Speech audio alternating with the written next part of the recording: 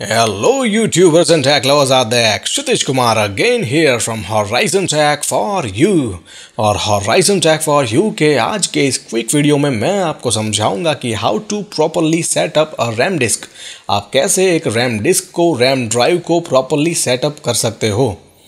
तो अगर आप हमारे सब्सक्राइबर हो तो डेफिनेटली आपको पता होगा कि रैम डिस्क, रैम ड्राइव क्या होती है, उसके एडवांटेजेस क्या है। और अगर आप नए सब्सक्राइबर हो तो डेफिनेटली आपको नहीं पता होगा, आपने वो वीडियो शायद नहीं देखा होगा।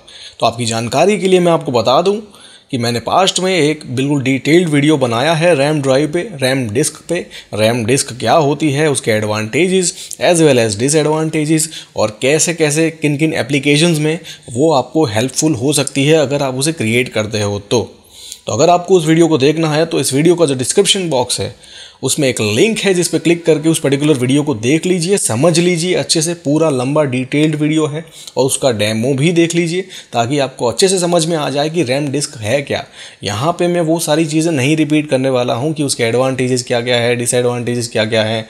सारी की सारी जो डिटेल्ड चीज़ें हैं उसके आगे पीछे की जो सारी बातें, रैम डिस्क क्रिएट करने से पहले या क्रिएट करते वक्त आपको क्या क्या बातें हैं जो ध्यान में रखनी चाहिए, वो सब कुछ मैंने अच्छे से वहाँ पर समझाया है। तो आपको वो वीडियो देखना पड़ेगा इस वीडियो को अच्छे से समझने के लिए। अगर आपको पता ही नहीं है कि रैम डिस्क क्या होती है, उसके एडवांटेजेस क्या है, तो ये वीडियो आपके लिए पॉइंटलेस हो जाता है।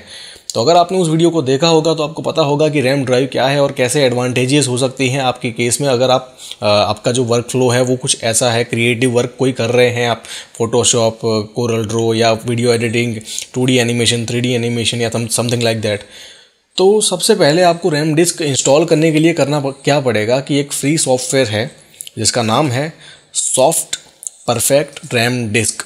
ये आपको डाउनलोड करना पड़ेगा। इसका जो लिंक है, इसका डाउनलोड लिंक, वो इस वीडियो के डिस्क्रिप्शन में आपको मिल जाएगा। उस पर क्लिक कीजिए, डाउनलोड कीजिए। बिल्कुल सिंपल सॉफ्टवेयर है, 2.5 मेगाबाइट भी उसकी साइज़ नहीं है जो सेटअप की साइज़ है। डाउनलोड कीजिए, इंस्टॉल कीजिए, बिल्कुल फ्री है। अब आपको एक बात मैं बताना चाहता हूँ जो हाईली एक नोट है या रिकमेंडेशन, जो भी समझना है समझ लीजिए। जब मैंने रैम डिस्क का डेमो बनाया था, और इस वीडियो को क्यों बनाया मैंने वो मैं आपको बताता हूँ। जब मैंने रैम डिस्क पे एक वीडियो बनाया था और उसके बाद एक उसका डेमो भी बनाया था, उसमें मैंने 3 सॉफ्टवेयर का बेसिकली जिक्र किया था और उनका एग्जांपल देके समझाने की कोशिश की थी कि रैम डिस्क होती क्या है। सबसे पहला जो सॉफ्टवेयर था वो था डेटा रैम डिस्क, और दूसरा जो था वो था AMD का रेडियन रैम डिस्क। ठीक है, वो दोनों सेम सिमिलर टाइप के सॉफ्टवेयर हैं, जिसमें एक लिमिटेशन है कि आप 4 गीगाबाइट तक की ही रैम डिस्क क्रिएट कर सकते हो। अगर आपको उससे बड़ी रैम ड्राइव की ज़रूरत है, उससे बड़ी रैम डिस्क क्रिएट करना चाहते हो, अगर आप फ़ोटो एडिटिंग और ऐसा कुछ कर रहे हो, तो 4 गीगाबाइट की रैम डिस्क भी मोर देन इनफ है आपके लिए। 2 गीगाबाइट भी मोर देन इनफ है। लेकिन अगर आप वीडियो एडिटिंग टाइप का, रेंडरिंग टाइप का कुछ वर्क कर रहे हो, तो आपको 4 गीगाबाइट से ज़्यादा बड़ी रैम डिस्क क्रिएट करने की ज़रूरत पड़ सकती है। तो उन दोनों सॉफ्टवेयर्स में एक लिमिटेशन थी कि आप 4 गीगाबाइट तक की ही रैम ड्राइव क्रिएट कर सकते हो, जो फ्री वर्जन था। डेफिनेटली अगर आप प्रो वर्जन परचेज करते हो, पैसे दे के ख़रीदते हो, तो आप जितनी बड़ी चाहे रैम डिस्क वहाँ पे बना सकते हैं। तो उन दोनों सॉफ्टवेयर्स को मैं इसमें एग्जाम्पल में नहीं लूँगा। इस पर्टिकुलर वीडियो में मैं जिस सॉफ्टवेयर की बात करने वाला हूँ वो है सॉफ्ट परफेक्ट रैम डिस्क। उस पर्टिकुलर वीडियो में भी मैंने इसका एग्जाम्पल दिया था। अब उस वक्त जब मैंने उस वीडियो को बनाया था तब ये जो सॉफ्टवेयर है वो बिल्कुल फ्री था, लेकिन अभी अगर आप डाउनलोड करने जाओगे इस पर्टिकुलर सॉफ्टवेयर को तो आपसे पैसे मांगे जाएंगे।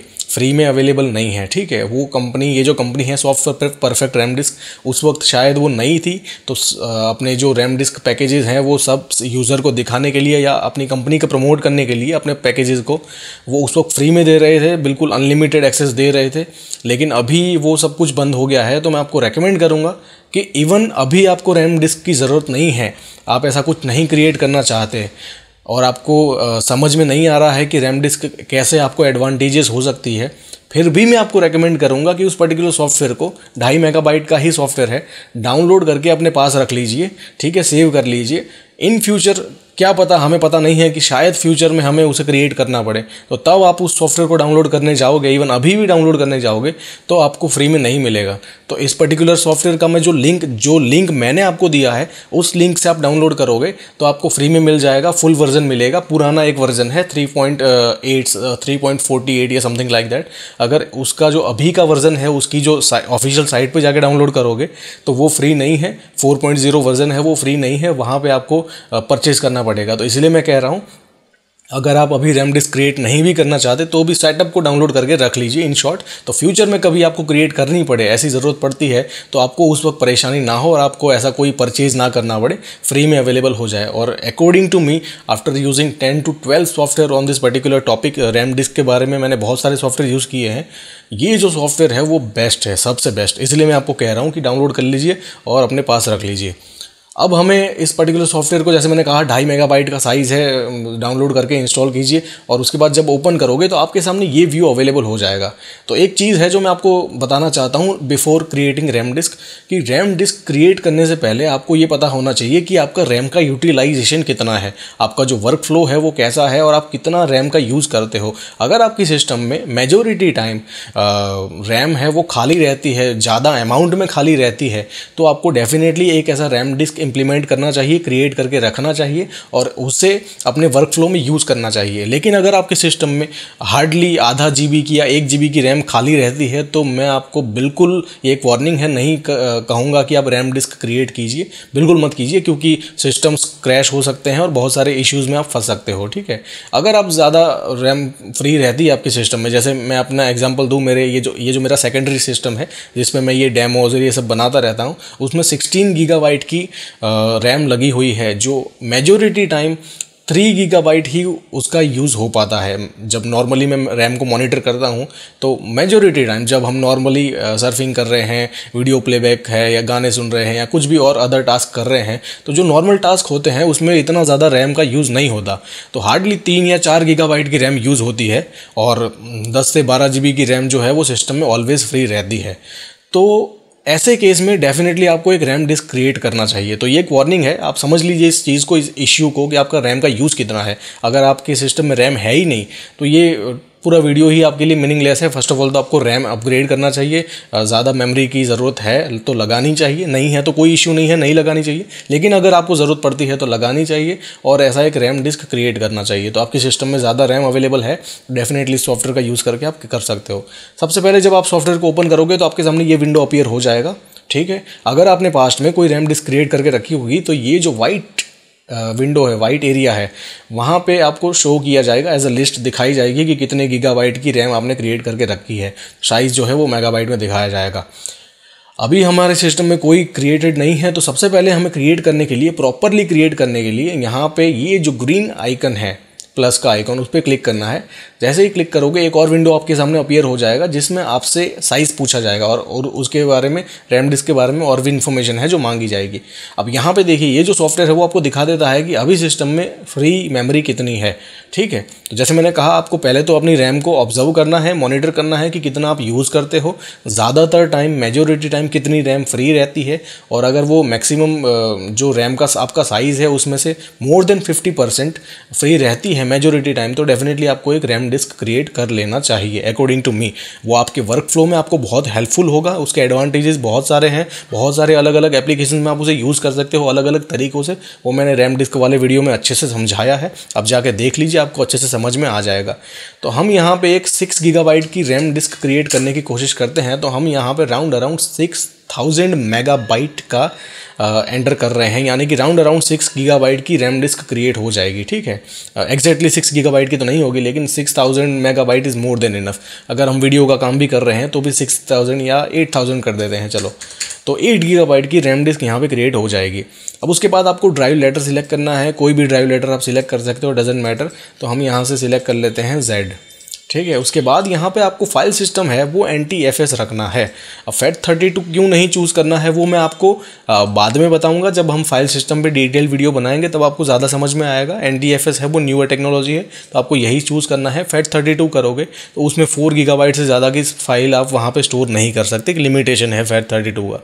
NTFS चूज़ करना है। उसके बाद एडवांस में जाके अगर आपको यहाँ पर कोई लेबल देना है, कोई नाम देना है, रैम डिस्क या रैम ड्राइव या स्क्रैच डिस्क या समथिंग लाइक दैट, तो आप दे सकते हैं। अगर नहीं भी देना है तो कोई इश्यू नहीं है।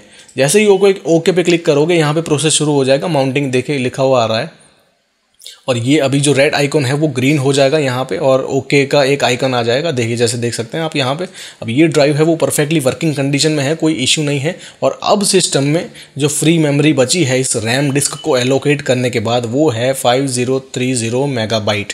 ठीक है, तो हमने यहाँ पे 8000 मेगाबाइट एलोकेट कर दी है मेमोरी। अब मैं आपको एक जो चीज़ समझाना चाहता हूँ या जो बताना चाहता हूँ वो ये है कि अभी जैसे हमने एक 8000 मेगाबाइट की रैम डिस्क क्रिएट की है। ठीक है, जैसे आप देख सकते हैं ये ड्राइव क्रिएट हो गई है। आप माई कंप्यूटर में जाके जैसे नॉर्मल ड्राइव्स को देख सकते हो और उस पर जो भी ऑपरेशंस परफॉर्म कर सकते हो वो सारे के सारे आप इस रैम डिस्क पे भी कर सकते हो। लेकिन मैं जो बात पॉइंट आउट करना चाहता हूँ वो ये है कि अभी इस पर्टिकुलर ड्राइव पे एक भी फाइल, सिंगल फाइल अवेलेबल नहीं है। कुछ हमने इसका ऑक्यूपाई नहीं किया है स्पेस, कुछ भी यूज़ नहीं कर रहे हैं। फिर भी अगर आप सिस्टम मेमोरीज में जाके देखोगे तो आपको इतनी ही फ्री रैम अवेलेबल होगी। यानी कि कहना मैं ये चाहता हूँ कि आपके लिए, आपके ऑपरेटिंग सिस्टम के लिए और जितने भी अदर एप्लीकेशन सॉफ्टवेयर हैं जो आप यूज़ करते हो उस पर्टिकुलर सॉफ्टवेयर के लिए इतनी ही रैम अवेलेबल है। 8 गीगाबाइट की जो रैम है वो ऑक्यूपाई हो गई है इस particular soft perfect RAM disc software के थ्रू। तो उस पर्टिकुलर रैम डिस्क में आप कुछ भी स्टोर नहीं करते हो तब भी वो 8 गीगाबाइट का स्पेस ऑक्यूपाई कर लेता है, अगर आपने 8 गीगाबाइट एंटर किया है तो। और अगर आपने कुछ और छोटा अमाउंट एंटर किया है तो उतनी स्पेस ऑक्यूपाई हो जाएगी। उस पर्टिकुलर स्पेस पे आप कुछ भी स्टोर नहीं करते हो तब भी वो स्पेस ऑक्यूपाइड ही रहेगा। ठीक है, तो आपको ये सारी बातें ध्यान में रखनी है और उसके बाद ही रैम डिस्क को क्रिएट करना है। अगर आप चाहें तो छोटा भी क्रिएट कर सकते हैं और चाहें तो आपके पास 32 या 64 गीगाबाइट की रैम है तो आप बड़ा रैम डिस्क भी क्रिएट कर सकते हैं और अपने सिस्टम का जो परफॉर्मेंस है उसको बूस्ट कर सकते हैं और अपने जो वर्क फ्लो है उसको बूस्ट कर सकते हैं। मैं नहीं कह रहा कि ऐसा क्रिएट करने से आपका विंडोज़ का परफॉर्मेंस वो है वो 10 गुना 12 गुना बढ़ जाएगा। ठीक है, यहाँ पे कोई मैजिशियन नहीं है, हम कुछ ऐसी काल्पनिक बातें नहीं कर रहे हैं। लेकिन जो वर्क फ्लो है, अगर हम एनिमेशन की बात करें या रेंडरिंग की बात करें तब हमें जो स्क्रैच डिस्क होती है उसकी बहुत ज़्यादा ज़रूरत पड़ती है और वो भी फास्टर स्क्रैच डिस्क की। तो अगर आप, जैसे मैंने उस पर्टिकुलर डेमो वाले वीडियो में भी कहा था और रैम डिस्क वाले वीडियो में भी कहा था कि आप हायर से हायर SSD भी लेके आइए तो भी उसका परफॉर्मेंस रैम के अगल बगल तो कभी नहीं होता। पूरे सिस्टम में जितनी भी मेमोरीज होती हैं उसमें सबसे फास्टेस्ट मेमोरी होती है आपकी रैंडम एक्सेस मेमोरी, जो कि लार्ज अमाउंट में अवेलेबल होती है। डेफिनेटली जो कैश मेमोरी होती है और रजिस्टर मेमोरी होती है CPU की वो तो इससे भी ज़्यादा फास्ट होती है, 1000 टाइम्स फास्ट, लेकिन वो बिल्कुल छोटे अमाउंट में होती है और उसको डेफिनेटली आप यूज़ नहीं कर सकते। और रैम भी डेफिनेटली CPU के लिए होती है, लेकिन ऐसी वर्चुअलाइजेशन टेक्नोलॉजी की मदद से आप रैम का कुछ पोर्शन बोरो कर सकते हो और उसको अपने लिए यूज़ कर सकते हो। तो सबसे फास्टेस्ट मेमोरी होती है आपके सिस्टम की जो है रैंडम एक्सेस मेमोरी, जो कि लार्ज अमाउंट में अवेलेबल होती है। तो हार्ड ड्राइव्स और SSDs या PCI express SSD M.2 SSD भी रैम के आसपास कहीं स्टैंड नहीं करती। ठीक है, कोई क्लास ही नहीं है रैम के सामने। तो ऐसा एक रैम डिस्क आप अगर क्रिएट करते हो और आप उसको वर्क फ्लो में यूज़ करते हो तो बहुत हेल्पफुल रहेगा आपके लिए। सो आई होप कि इस वीडियो में मैंने आपको जो भी समझाया, जो भी समझाने की कोशिश की, आपको सब कुछ सही से समझ में आ गया होगा। लेकिन फिर भी अगर आपको कोई इश्यू है, इसमें कुछ क्वेश्चन है, नहीं समझ में आया है और कुछ भी आप मेरे साथ डिस्कस करना चाहते हो तो मुझे पूछिए, मुझे बताइए, मैं आपको उसका सेटिस्फाइंगली आंसर करने की पूरी कोशिश करूंगा। And I will definitely C you guys letter in my next video. So till then take care guys, learn more and spread the knowledge. Thank you so much.